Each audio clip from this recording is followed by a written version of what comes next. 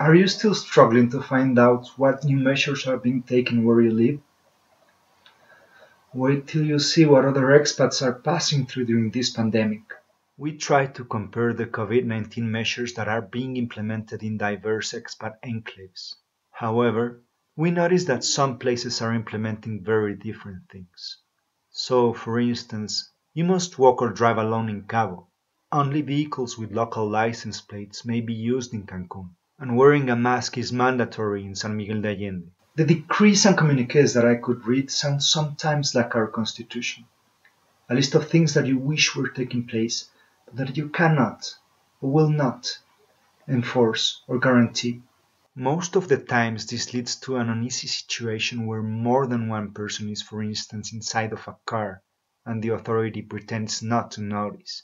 However, be very careful. This scene could end up with someone asking for a bribe. And good luck with defending yourself with our constitution. Better to stay home and practice social distancing. Now let's take a look at what is being done in Baja, Nayarit, Quintana Roo, and San Miguel de Allende. You may only walk or drive alone, no fiestas, 36 hours of arrest and a fine of 8,000 pesos. These are just some of the measures that were announced on April 23 by the governor of Baja California Sur. The publication of the decree left some people asking whether one person can drive someone else to the airport, or if you can take an Uber. The response of the authorities was more lenient. Of course, there should be no problem if everyone in the car shows their airplane tickets, said the Minister of Tourism some days ago.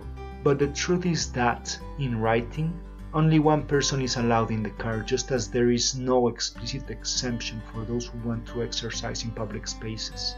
So try to stay home until May 30. And if you need to go out accompanied, make sure he or she is an elder person, a child, or a disabled person. Otherwise, you will be at the mercy of the authorities, and some may be hunting for bribes. The governor of Baja California belongs to the ruling party, Morena, center-left, so he has basically complied to what the federal government recommends to do during Phase 3. Maybe the most contrasting measure that was implemented here was when he allowed the National Guard to interrogate passers-by on March 31st. But this is definitely the state with the most flexible measures that we are going to see today. Quintana Roo is one of the few states where wearing a mask is mandatory if you are in a public space. Here you should only go out if you are really doing an essential activity, if you are going to get some basic goods, or if you need medical treatment. And if you are not doing any of these things, you should only move on foot or take public transportation. The use of private vehicles is going to be restricted during the weekends. And if your license plates are from other states or countries, you will not be allowed to drive for a while. Aside from that, this state is doing something which hopefully becomes a good practice. They are summoning diverse social sectors to make a solidarity pact to face the economic effects of the contingency. In Nayarit, only 2 persons may be in a car, and the co-pilot must sit in the back. That is right, if you are taking a cab or an Uber, it is explicitly stated that only one passenger may go in each car, unless you are being accompanied by an elder person, a child, or a disabled person. This restriction also applies to private vehicles. Aside from that, the mobility restrictions and exemptions are basically the same as the ones we have seen. The only difference is that the authority is allowed to dissolve any agglomeration of people no matter what, and it is not specified just how many people compose an agglomeration. The government of Guanajuato has not implemented major measures during Phase 3. Although the Minister of Health stated already in April 22 that exercising in public spaces was not allowed and that going to the gym, attending parties or reunions was banned. However, at the municipal level, San Miguel de Allende has just implemented more restrictive measures.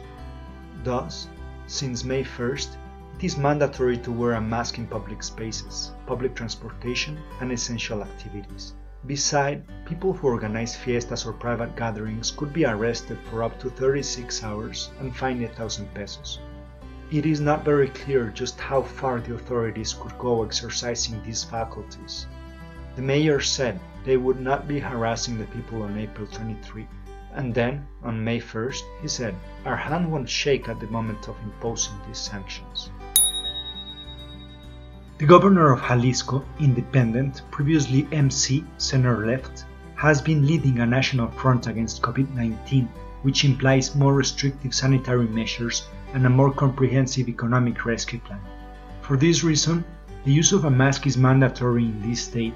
Fiestas, which could be interpreted as those with more than 50 persons, have been banned, and those that do not comply with these norms could be sanctioned. Sanitary filters in the highways, and particularly those bordering other states, are being enhanced. So do not be surprised if transit between Nueva Vallarta and Vallarta is more restricted during these days. In your opinion, which state is implementing the most adequate measures? Please let us know.